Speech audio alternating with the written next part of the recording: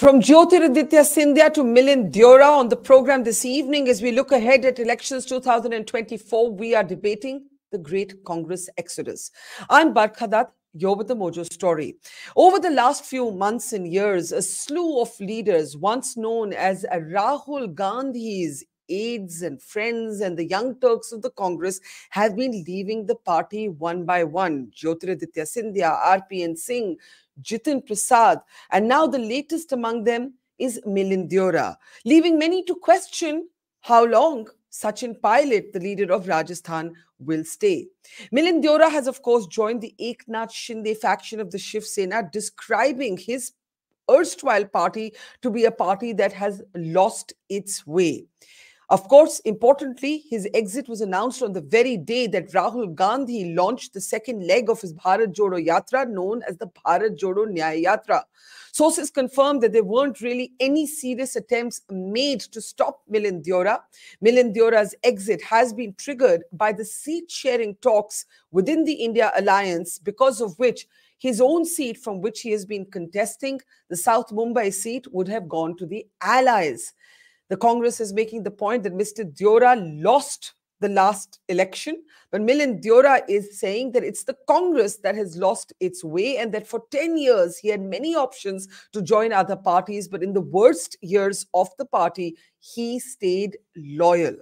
Now, the other important thing is that the BJP that has targeted the Congress on the issue of dynasty seems to have opened its doors to the Congress dynasty. In fact, what was once called the Khan Market gang of the Congress seems to have moved its address to the BJP. To look at the politics of what is unfolding, let's introduce our panel on the program today. This is not just about Milind Deora, it's about a slew of leaders. Joining us on the program today is Sugata Srinivasaraju, veteran journalist and author of a recent book on Rahul Gandhi. Thank you and welcome to the program. Rashid Kidwai, author and journalist, somebody who knows the Congress inside out, is also with us. Welcome back to the program. Also joining us is Dilip Cherian, the master of political communication and all things branding. Welcome to the program, Dilip. And also joining us is Congress leader and spokesperson Salman Soz. Gopal Aggarwal of the BJP should be with us very, very soon. Let me actually start by playing out the first comments that were made by Milind Deora at a public rally, a public event rather, as he joined the Eknath Shinde faction of the Shiv Sena. Listen in. Delhi से national media से लोग यहां उपस्थित हैं। सुबह से बहुत लोगों का फोन आ रहा है कि मिलिंद जी, आपने आपके फैमिली का 55 साल पुराना रिश्ता कांग्रेस के साथ क्यों तोड़ा। मैं एक बात कहना चाहता हूं सबसे पहले कि मैं पार्टी के सबसे चैलेंजिंग दशक, सबसे चैलेंजिंग डेकेड में मैं पार्टी का लॉयल रहा हूं। अफसोस की बात है कि आज की कांग्रेस और 1968 की कांग्रेस, जब मेरे स्वर्गीय पिताजी ने इस पार्टी में शामिल हुआ, और 2004 की कांग्रेस जब मैं इस पार्टी में शामिल हुआ, दोनों कांग्रेस में बहुत अंतर है, बहुत फर्क है। The same party that used to offer constructive suggestions to this country on how to take the country forward, आज उस पार्टी का एक ही उद्देश्य है कि मोदी जी जो कहेंगे, जो कहते हैं, जो कर्म करते हैं, ऑटोमेटिकली उसके खिलाफ बोलो। कल को यदि मोदी जी कहेंगे कि कांग्रेस पार्टी एक बहुत अच्छी पार्टी है, तो उसका भी विरोध करेंगे। मैं पेन की राजनीति में विश्वास नहीं करता हूं। PAIN, पर्सनल अटैक्स, इनजस्टिस और negativity. So, since Milind Deora referred there to pain ki rajniti, which he, of course, used as an acronym, Salman Soz, let me start with you, and I hope you'll give an honest answer. Are you pained by the exit of Milind Deora, or does the Congress really not care? And I ask you this because there has been a suggestion confirmed by multiple sources that there wasn't much of an effort to stop Mr. Deora from leaving. In fact, he himself has expressed a sort of hurt at the fact that there was no response at all when he was trying to raise his issues with the party leadership, with the Gandhi family. And apparently, the only thing that the Congress leadership conveyed to him was, could you not have chosen a different day? Did you have to choose a day on which Mr. Gandhi was launching the second phase of his Bharat Jodo Yatra? So are you pained Or are you indifferent at Milind Deora's exit? Salman Soz. Barkha, when any colleague of yours leaves the team, of course, that's not an occasion to be happy, because if we were not happy with anybody, then we would basically, terminate our association with them. Be that as it may, I think Milind has chosen a path that, frankly, to my mind, is totally opposite to what he believes in. I know him a bit. We worked together in All India Professionals Congress. He was the deputy chairman when I was the regional coordinator for North Zone. So it is not a happy occasion. At the same time, Barkha, we are going through a difficult time, have been going through a difficult time for a long time now, for almost 10 years. But certain people have responsibilities, and they, I think, have a responsibility to do better than what Milind has done. And now to say that, I've been loyal for 10 years, what does that mean? It doesn't really mean much. I've been, ever since I've come to the party, since 2012, I've seen very difficult days. When I was a spokesperson at a time when I had to defend against four other people on any TV debate, the fifth being the anchor. So in some ways, that is not the yardstick by which you measure your contributions. When the chips are down, that is when you fight the hardest. When the going gets tough, the tough don't hide. And I think that is what, unfortunately, that is what Milind is doing here. And we should not, Milind has been a minister in our government in two important portfolios. He was a senior leader. He had lots of opportunities in Mumbai. He's the one who should have been saying, I will do whatever I can to lift this party up on my shoulders. But to say that, I've been there for 10 years, it was very difficult days. And this is not the party that, of course, this is not the party that was there in 1968. It's a different time. The BJP of that time is also very different. So I'm disappointed, actually. More than pained, I'm disappointed. But, we are talking about Milind Deora today, but we're not talking about Danish Ali.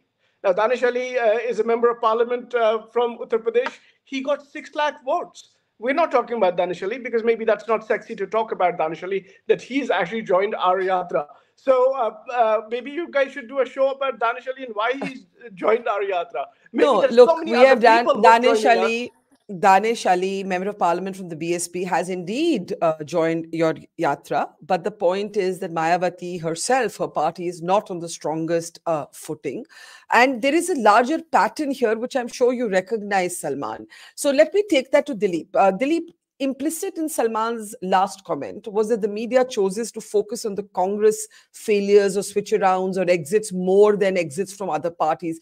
Do you think there's a media bias here? Do you think much has been made of Milind Deora's exit? Or do you think that when you look at it in a continuum, Scindia, RPN, Jaivir Shergill, and also we haven't counted the older lot, Amarinder Singh, Ghulam Nabi Azad, right? There's been a slew of exits. Dilip, by the way, you're on mute. If you can just unmute yourself and go ahead and respond. Short answer to your question of whether there is a media bias. The answer is there is an explicit and visible media bias, and there's no escaping that.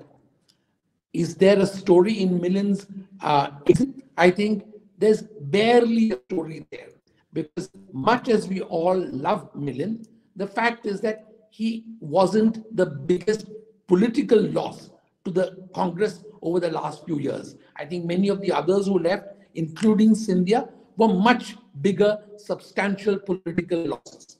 That's one. The second thing is that as far as this continuum of losses is concerned, there are two aspects to it. One is the extent to which people are succumbing to the force and power of the bulldozer that is called the BJP.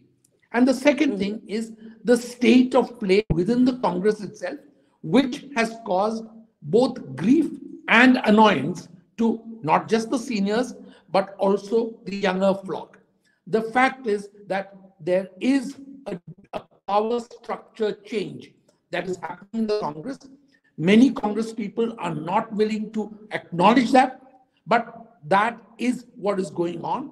And there are people who analyze the Congress who can tell you that the quality of those around the key decision makers is probably one of the things which people are not willing to call out by name, but they are calling out by action. Let me just jump in there. So you've made both points. There is a media bias, but at the same time, the quality of leadership, the quality of advice that is being offered at the very top has faced a decline. Let me bring in Rashid Kidwai there. Rashid, I think you wrote a perceptive piece about the timing of the announcement, almost to suggest as if it were chosen to drown out the headlines of Rahul Gandhi's Bharat Jodo exit. But if Dilip Cherian makes the point that Milind, is not politically a substantive loss in the way that Scindia was, why do you think he drowned the headlines, and why would that be a concern? Rashid Kidwai, go ahead. Yeah, so I think I have a disagreement with Mr. Dilip Cherian, and when he says that it's not a great loss. See, we must remember this, Barkha, that just like Salman Soz, there are many people like Jitin Prasada, Jyotiraditya Scindia, Milind Deora, Sushmita Dev, Priyanka Chaturvedi, they all kind of, in terms of perception, popular perception, I would say they were Congress linked to the great Indian middle class. You see, they were seen as, doers, young, articulate, someone, with promise, people who had, career, but they chose politics, etc. Now, this is all going away. People are not going to, middle class doesn't connect with, K.C. Venugopal and Jairam Ramesh of the world. So this is something the Congress needs to understand. Milind, has a constituency in media. So when he says something, he gets a lot of attention, which was the case with Jyotiraditya and several others also. We know because, he knows what to say, when to say, how to say, all these things, which many of the people of, Salman is one of them, I keep repeating. But a lot of people in the Congress, they lack, they don't, carry that kind of, heft. 20 days ago, and I don't buy that, South Mumbai seat theory. 22 years ago, political party appoints, Milind Deora as a joint treasurer of the AICC. AICC, yeah. Now, since you credit me on knowing something about Congress party and Mr. Salman Soz would vouch, see, the job of a treasurer is very important in Congress party. It can be in any other political party other than Gandhi is and Congress president. Then the treasurer has been traditionally the most powerful person in that. And I believe and I understand there was a promise to Milind Deora that he would be made as a co-treasurer. Now that was changed to joint treasurer. Another name was added, that was Inder Singh Singla, and another name, Kanish Singh, was also was offered that post of joint treasurer, which I believe Kanish declined, respectfully declined, whatever way. So end of the day, I think Milind felt slighted. And look at this, there is no communication. We saw what happened in July 2020 when Sachin Pilot was disgruntled and he was about to, revolt. Everyone rushed to him, Priyanka Gandhi, Sonia Gandhi, Ahmed Patel, all of them. And Sachin was brought back to party. And today he's a major asset for the party. But no attempt was made. So Rahul Gandhi's interpersonal communication are very poor. See, they have a thing. I mean, jisko jana hai wo jaye. Now, you can't have that kind of attitude with people who have a link with the great Indian middle class, people who can, fetch, not in terms of, their own elections and all, but in terms of perception, who can, connect with the middle class. Because without middle class, you cannot win elections in India. And this is something it should be known.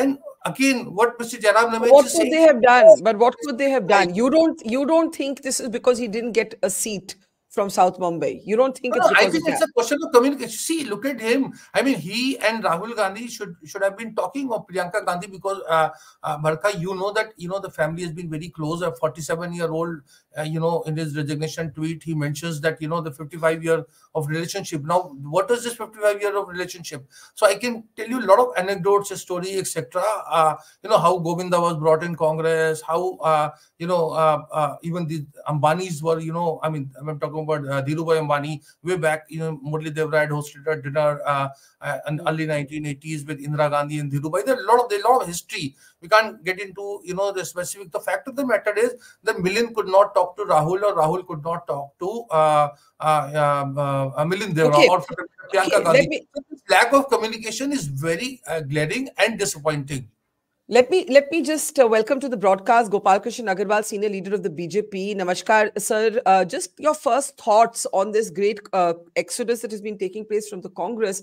Many of them have found their way to your party. So whether it is a Jyotiraditya Scindia, Milind Deora will now has joined a party that is an alliance with your party in Maharashtra. Jaivir Shergill has joined your party. So I suppose the question for the BJP is beyond the point that it proves about the Congress's ability to keep its flock together.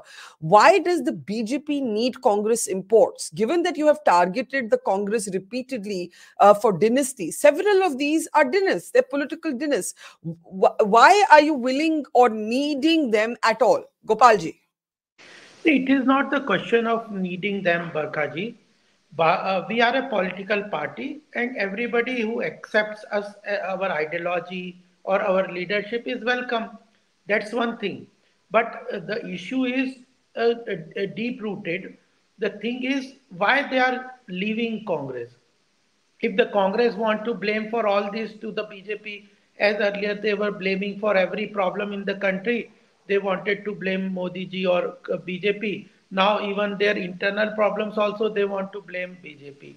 The issue is all these leaders are seeing no future in Congress. Even if he gets a ticket from any party, just I was listening to my previous panelist, he was saying that he left because he did not get the ticket. Even if he would have got the ticket, there is no hope that he will win. The issue is there is no future. There is no motivation to be in the Congress. The issue, what is politics? You have to work for the people. You have to work for the current. You have to have an ideology. You have to have a roadmap for the growth of the people. You have to nurture your leaders, improve their basic capabilities, etc. So all these things are completely missing. Only objective is that they want to protect and project one family. And it is not only dynasty politics.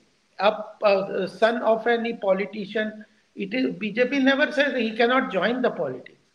But purely on behalf of his position as a son of a senior politician, in BJP, we oppose that.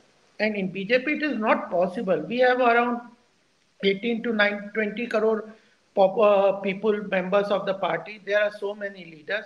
You cannot move around in that way just because you have to give space to everybody.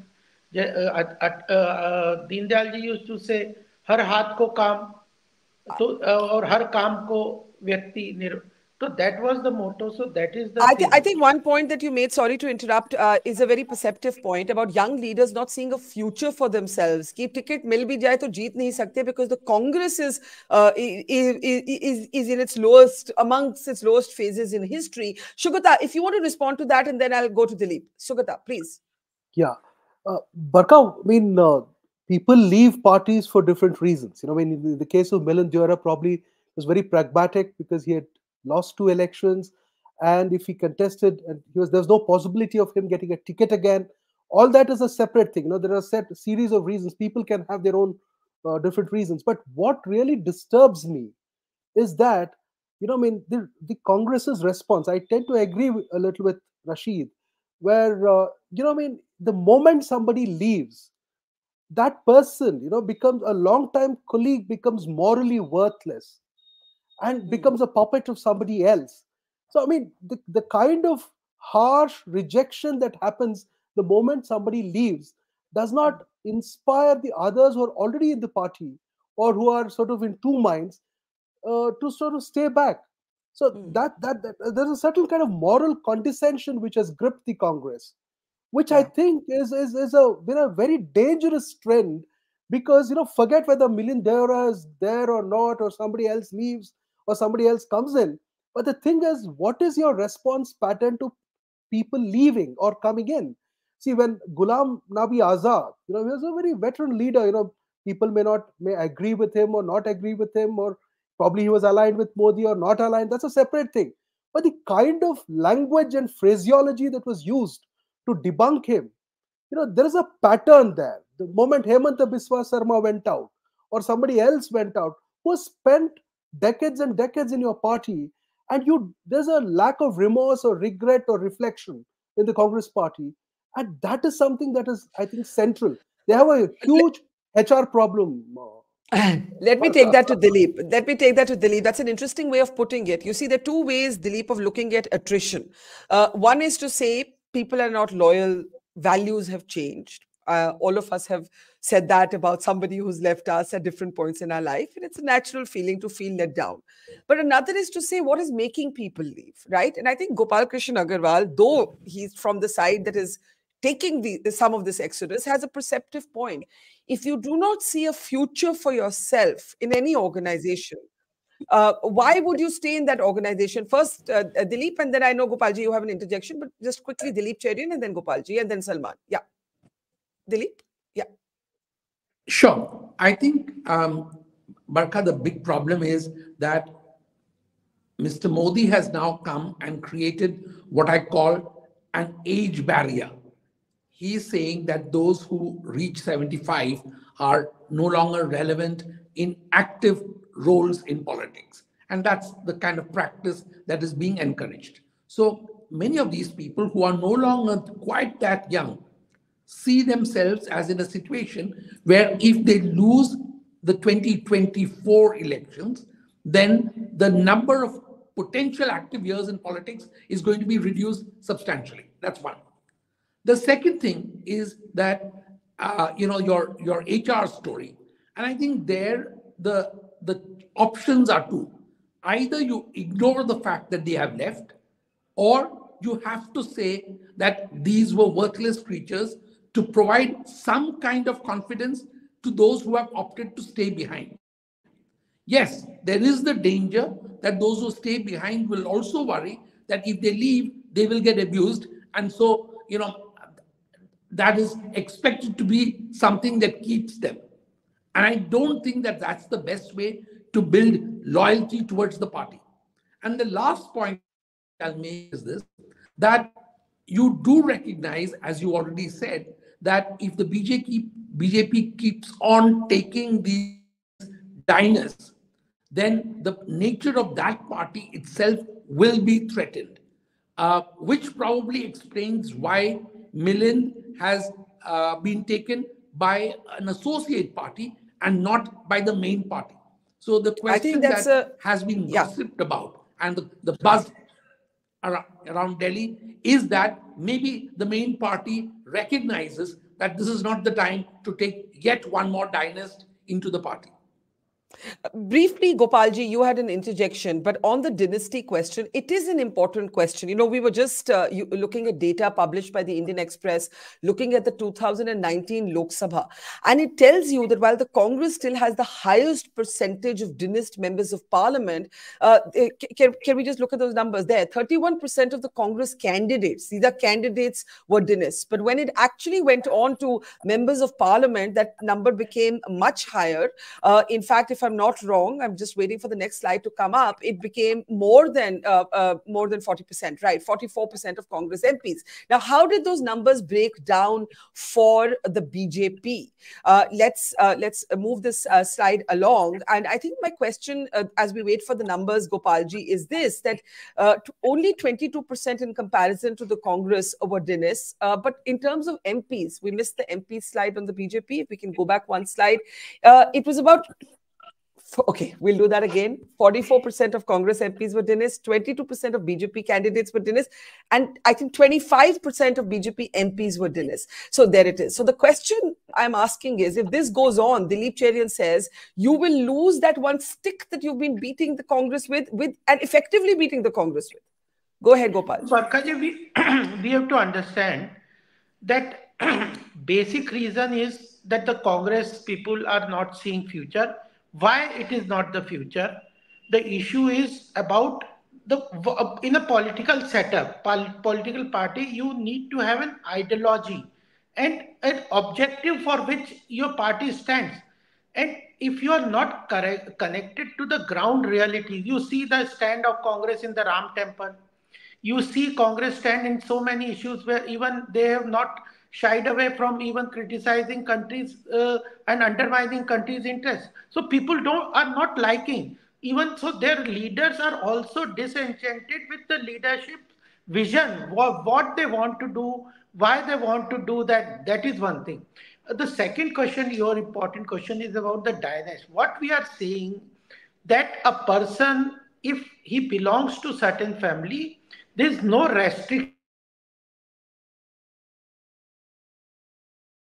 arena. He can come, but merely because he is belonging to a family, he is a son of such and X and X person only. That alone does not make him qualified to But represent. doesn't that weaken, sir, your capacity to target the Congress? Dynasty has been, I agree, at the top. Mr. Modi is obviously not a dynast.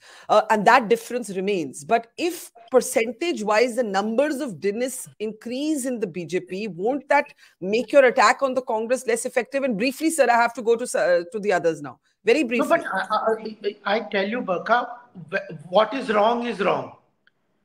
That doesn't mean if the Congress is following that and that is wrong. We have to see that if the issue is not, I told you the basic difference. Prime Minister has been saying, and BJP has been seeing, that only one, if somebody's other person is in politics, they definitely see that that doesn't I think the point you make qualify. about the absence of narrative, ideology, absence of a future, Salman, these are painful truths. The point is, everybody who's left has left because they have seen a better future somewhere else. That's just actually the bottom line. Can you hold that against them? People are free to, of course, pursue the future that they want, but to suggest that there is no ideology, there is no future, I think that's taking it a bit too far. The Congress's ideology is very simple. It's the most inclusive political party in the country, in the sense that we value all people of all backgrounds. We want them to be together because we feel that India's future is basically, we cannot leave anybody behind. India will be strong if everybody is working together, if everybody moves together. Whereas the BJP's ideology is a majoritarian 80-20 ideology, which their own senior leaders have mentioned. So yes, they have an ideology. We think it's a poisonous ideology because Milind Deora said, sorry, if I can just have a follow-up. Milind Deora said that the only ideology that the party has today is to oppose Narendra Modi. Dilip Cherian on a previous show said that, to be an opposition is not the same thing as being an option. In other words, and that line really stays with me of Dilip's. In other words, the question is, what do you stand for? No. What do you stand for? Let me come to Milind's pain concept of everything that the Prime Minister says we're opposed to it.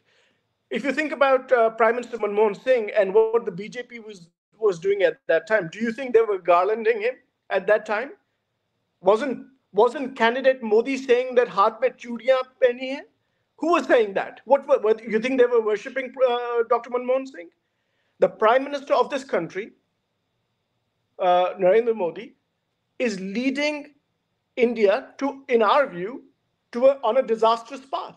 We are opposed to that, and we will oppose that no matter what. Now you say, what do you stand for? Of course, we stand for the other side, which is basically taking everybody along, making sure that growth and prosperity are equitable, which in this country, it is not. We're headed towards a highly unequal society. So we will push along those things. So for Milind to say, oh, they're only opposing their Prime Minister Modi, it's almost as if Arun Jaitley and Sushma Swaraj were supporting Prime Minister Manmohan Singh.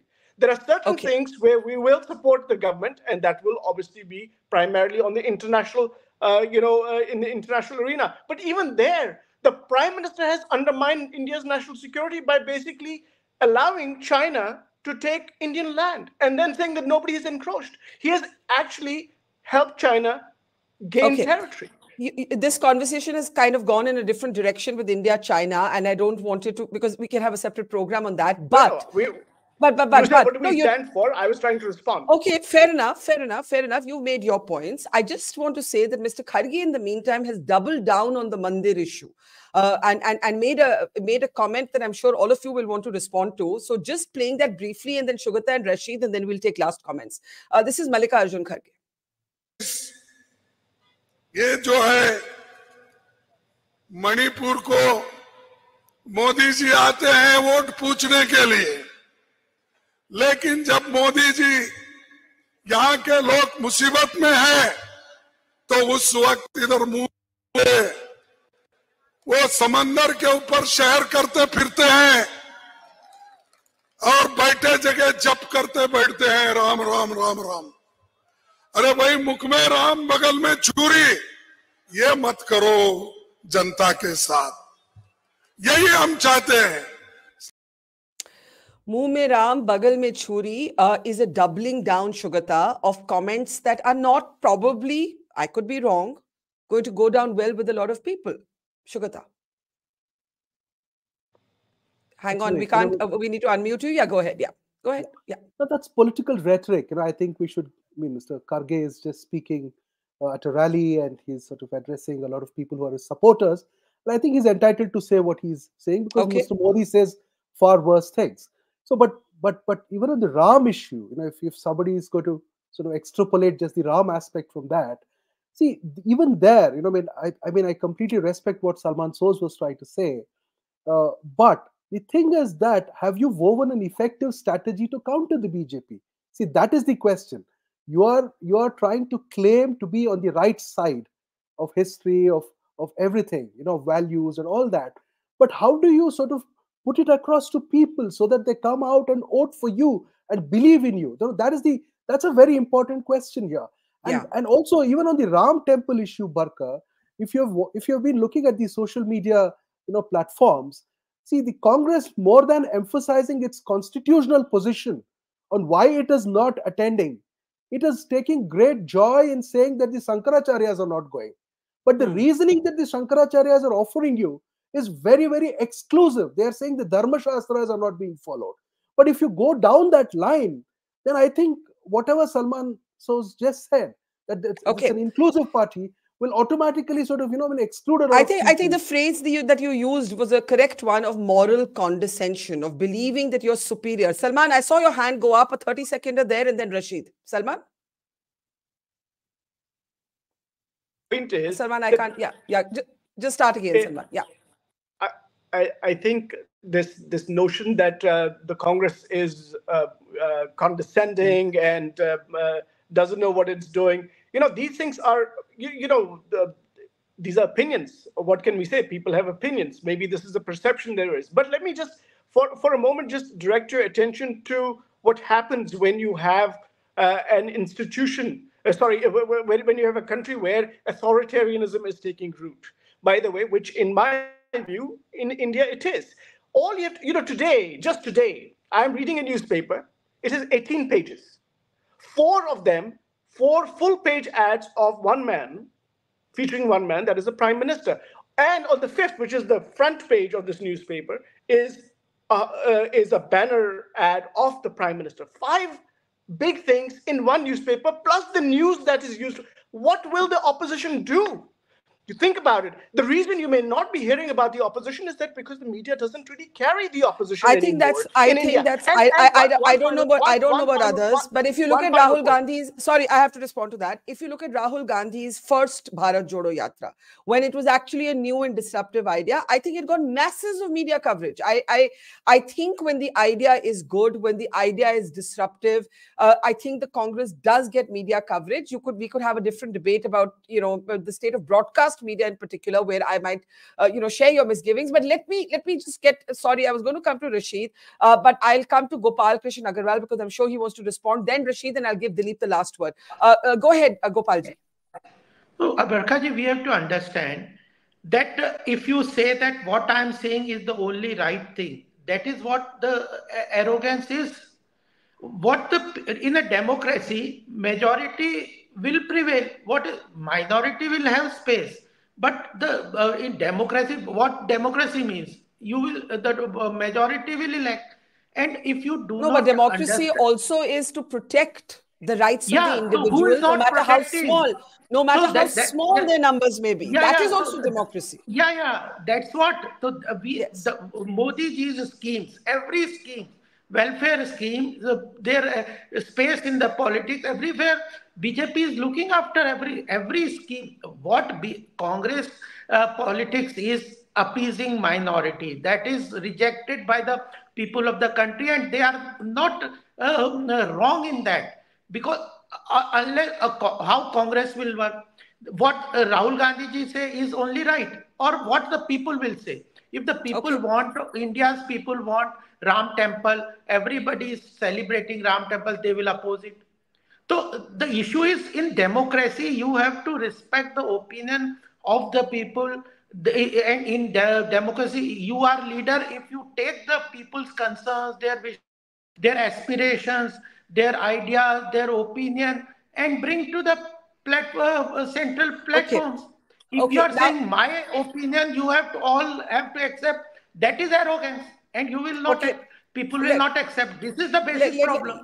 let me bring in Salman. Just give me a second, because Rashid and Dilip have really been waiting a long time. And I think I did come in on the point that you wanted to on what is a democracy, but let me pick up ideological confusion. Gopal ji said democracy is the majority sentiment, at which point I interjected and I said, no, it can't be numbers alone. It has to protect the last person, even if that's one person. But the Congress itself, along with the opposition, came up with a very problematic slogan on caste census when they said, Jitni abadi utna hak. They've had to roll that back. You see, the reason I raise this is there is a confusion, in my opinion, in the opposition on how to counter the BJP. And I think that confusion is reflected every day in this position, that position, sometimes soft Hindutva, sometimes flirting with Hinduism, then thinking caste census will be the big issue, then saying Adani will be the big issue. Now Salman Soz says our distinctiveness is we are inclusive. But some might point to the Uddhav Thackeray Shiv Sena and say that was a Hindutva party. Rashid, go ahead. Yeah, so I think, Barkha, you are absolutely right. You see, job of a political party is to, win election, or seen as, winning election. The Congress is making no attempt. Today, I am given to understand that the Congress has a chance to replicate what it did in Telangana, perhaps in Andhra Pradesh. But look at that, Rahul Gandhi's Bharat Jodo Yatra is spending a lot of time on the plank of, political correctness and Nyaay, etc. in the Northeast. And we all are familiar with the dynamics and politics of Northeast, that where you see the outcome may not be in favor of Congress to the slightest of chances. So you look at Rahul Gandhi is going to cover the second phase of Bharat Nyay Yatra, is going to cover some 350 plus Lok Sabha seats, where Congress is at present has 14 Lok Sabha members. Now, if you is to be double it, first of all, nobody believes that it is a doable thing. It's just going to be 28. So therefore, I think Congress is not clear what it intends to do, particularly Rahul Gandhi. He doesn't know what to do with himself. He keeps doing this. Political correctness is not a passport to win elections. We have seen it in Bhatta Parsol, we've seen in Lakhimpur Kheri. I can give you a lot of instances. So therefore, the Congress is not actually very serious about contesting 2000. But why not? Are they in denial? Are they in denial? Because there is no role defined for Rahul Gandhi, and Mr. Mallikarjun Kharge looks at the at the Gandhis for direction, etc., for clarity to take a step, and therefore there is a lot of confusion is there, and this is a real real root cause of problem of Congress failure. So, Mr. Cherian, to you, the last word, unless the two politicians want to come in right after that with two short closing comments. And Sugata, to you also. But let me try and get Dilip to frame the closure of this for us. What I'm picking up is that Mr. Rahul Gandhi has essentially taken the position, as was said earlier in the program, Jisko jana hai jaye. We will rebuild the Congress with those who choose to stay back. But as Rashid said, rebuild it with what? Ever since the decision to not attend the mandir has been talked about, I've heard so many varying explanations. One leader from Tamil Nadu, Mohan Kumar Mangalam, on this program said it's a return to Nehruvian secularism. Another leader said, nahi, hum jayenge, but we'll go a few days later, right? There is complete ideological confusion. There is the absence of a story and there's the absence of a face. As I see it, what do you see? Barkha, the real answer is that there are no ideologues in the Congress party, and they're expecting Rahul Gandhi to fill up that entire space, and his take on ideology is not politically likely to win in the short run. That's one. That's the problem. The core problem is that. The second problem that they're facing is that they're not practical.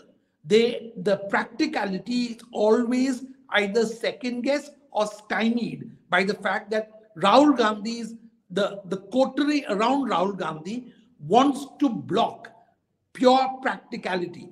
And an example is the way they are working in Bengal, a clear case of where practicality is not allowed to triumph because some blokes who are close to Rahul are able to get an upper hand and stymie the party president whose job it is to do these things. Number three, the fact is that today the country is looking for an alternate ideology. And that ideology cannot be, as Milind Deora says, and as a lot of people say, cannot be simply opposing what Narendra Modi does. The Prime Minister's proven time and time again that he is pretty much Teflon coated. Get on with it. Accept that in practical political terms and come up with something else. That's the problem. That's where the gap is. I think that's very accurately said. So Salman, a quick 30-seconder, then Gopalji and Sugata, if you want to come in after that. You've said we stand for being inclusive, but you define yourself against what you're not vis-a-vis the BJP. You don't actually define yourself on your own terms. Barkha, first of all, let me address the Ram Temple issue because that came up. As far as Congresses are concerned, there are millions of Congresses. I mean, most of our party has, obviously, as with the rest of the country, most of them are Hindus and they love Bhagwan Ram. We love Bhagwan Ram. In fact, I grew up watching the Ramayana. It was great. It was wonderful to see Lord Ram, Hanuman. It was great. So that is the kind of India I grew up in. That is the kind of India we want, where we respect all religions. And of course, we will not allow RSS and BJP to become the takedars of Hinduism. That is what we oppose. So we do not oppose. Of course, we do not oppose the Ram Temple. It would be, which person in India in their right minds would oppose the Ram Temple? So Congress is for Congress. Lord Ram is a supreme being, and there are no two ways about it. So we will go and pay our respects whenever we want on our own terms. So there is, I just want to make sure that our takedars in BJP and RSS are aware of that. That is what we would like. As far as the ideology is concerned, look, I mean, nobody wants people to leave the Congress party. There is no arrogance as far as I'm concerned, or as far as the party is concerned. But of course, some people will leave. They'll see greener pastures when the chips are down. That happens. That's natural. But there are many of us, I mean, millions of us, who are staying because we know that we have to stay and fight for this country. Okay, Gopalji, last closing comments. Kaji, we as a party are very much grounded. The Prime Minister or all of our party leaders are well connected to the people, and we are not imposing anything on the people. What the people want, we are doing. We are not concerned with what Congress is saying or doing. It is the people that is important for us, and that is the support that we are getting. If they want food, we are providing them. If they want development, economic development, that is there. They want national pride, we are doing. They want Ram Temple, we are doing it. So the issue is simply that who is Congress to say that we will not allow BJP or RSS to to come above? When the people of this country, are they not believing in democracy? If the people of this country have elected BJP, and if the people are supporting RSS ideology, who in the democracy, we will have our respect. So the thing is, for us, people is important. For them, there are different issues which people are not accepting. Okay, let me close with Sugata. Sugata, your book is called Strange Burdens. Rashid also has multiple books out on Rahul Gandhi and the different prime ministers of India. Is the problem Rahul Gandhi? Or is the problem the coterie? Either it's described as the coterie or it's described as Rahul Gandhi. Which one is it? No, I mean, I have clearly said in my book that Rahul Gandhi should sort of be the custodian of the values of the Congress party if he wants to be an ideologue. and leave the politics to somebody else. So he should always sort of clearly choose his role. But that's what he's being. That's what he will say he's doing. He has to say that he won't be the prime minister of this country. He should sort of give up his power ambitions and just pursue the aspect of ideology, because he's good at doing that. So I don't see anybody as a problem, until unless you come up with the right kind of thing. So I go back to this aspect of something that I keep going back to, Barkha, which is the Congress lacks a cultural narrative. Your ideological positions cannot be just constitutional. See, constitutional things also have to have cultural extensions to work. So if you say something, you can't just be about reason, enlightenment reason. You also have to have emotion. So that's where the Congress is facing a huge problem. So Rashid, even to very counter quickly, the Ram, sorry Barkha, one last thing. Even to counter the Ram thing, you should have worked on it for the last 10 years, because the Ram temple problem is not yesterday or day before. There was a lot of violence associated with it. So you can't just embrace the temple like that. But you had to work on a narrative for the last 10 or 20 years. I do have to close. But Rashid, on this idea that Rahul Gandhi should at least say, if he's the ideologue, if he's the sort of JP of the opposition today walking across India, he should say he's not interested in being prime minister. Do you want to come in on that? And then we really do have to. No, Barkha, I think Rahul Gandhi needs to be just a lot more pragmatic and realistic. He should not be looking at, this kind of fancy, titles that are being given to him. And he should, first of all, he should discard this, the political discards. I don't want to name them, Barkha, you know them, some of them are your friends. See, he's fancy. Why have they been my friends? But anyway. Who are political nobodies. No, who are political nobodies, and they are the ones who are taking his mind space. And that is the tragedy of Congress. Okay, the political nobodies are occupying not just the mind space of Rahul Gandhi, but also the decision-making capacity. I think that might be something Salman Soz can't officially agree with, but the rest of us can agree with.